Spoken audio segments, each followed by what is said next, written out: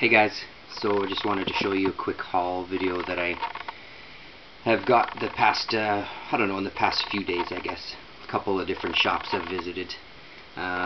This one, Medusa Chain. This is DC's graphic novel number 3. And this is the Medusa Chain by Ernie Colin.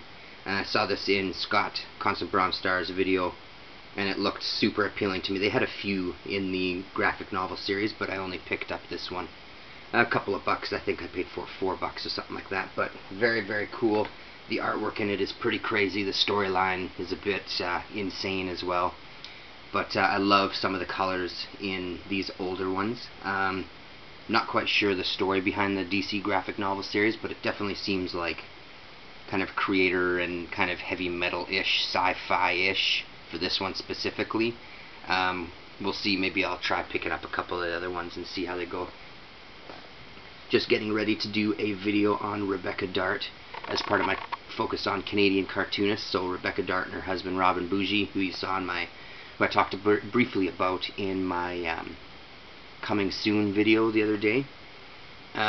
This was kind of lying on the rack at this comic shop that I went to today, coming home from work, that I don't normally visit, but literally lying out on top of the rack as if just waiting for me to come along. So that was pretty fantastic, because this was one actually that I thought I wouldn't find, that I'd have to try to email her and see if she had a copy that she could sell me. So I found that. And then another one from the exact same place today, Blood Orange number 4, I believe, yeah, put out by Fantagraphics. And this one also has a Rebecca Dart short story. I believe there was 2 issues of this Blood Orange that had a short story from her. So again, it was kind of, this one took a little bit of hunting. I was looking through the racks and it was kind of buried, but super excited to find that one. So that was very cool. An artist that I have dug for a long time, ever since I read this, Batman Legends of the Dark Knight, is Seth Fisher. He does the art in this 5-part series from issue number 192 to 196, I believe.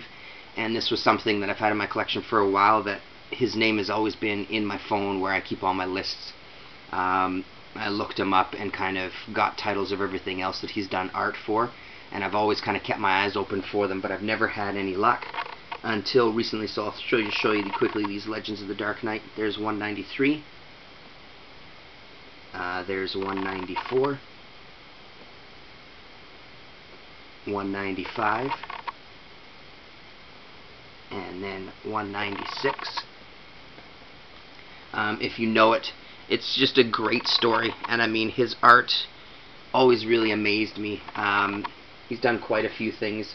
So after I finished reading this earlier on, I had found one of the things he did, which was Green Lantern Will World. It's a 100-page spectacular one-shot, and it says from July 2011.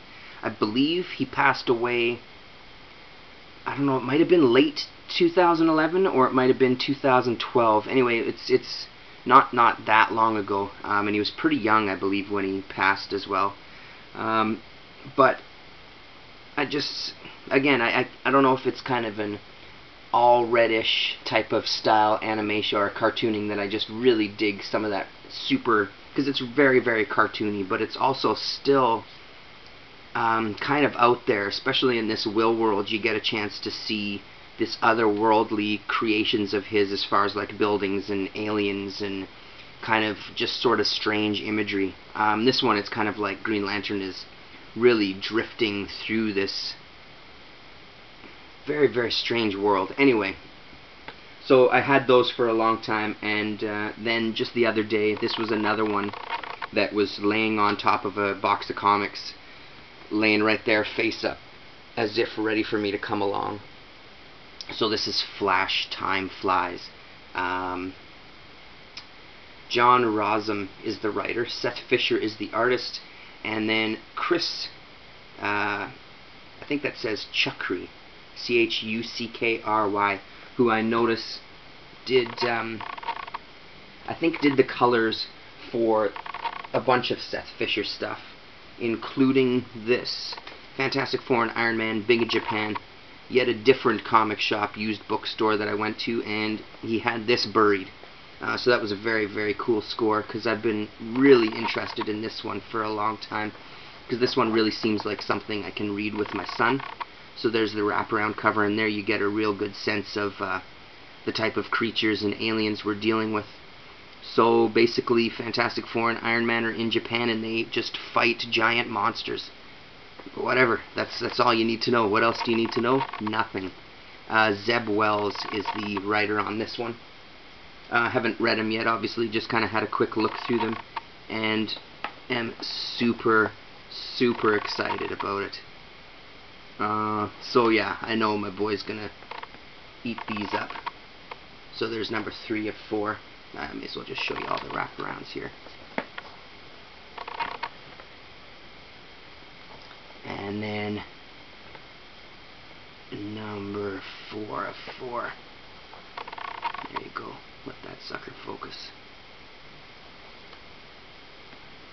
So that's it. So it's very cool to get my Seth Fisher going. And then one of the other things that he did was he did a couple of short stories in 2 different heavy metal issues. One from 2000, September 2000, I believe, and then this one from January 2001, and it's called Lift.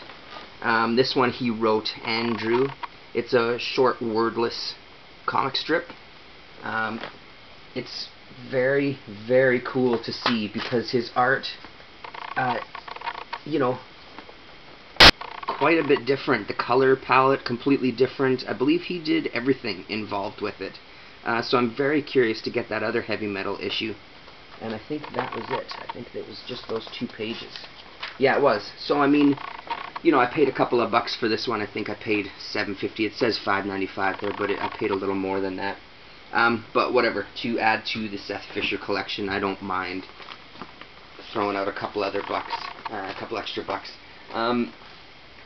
It'll also be interesting. I haven't really read too much of the newer kind of heavy metal. So, and this one looks like it's got a couple of kind of cool stories in it, so we'll see what happens.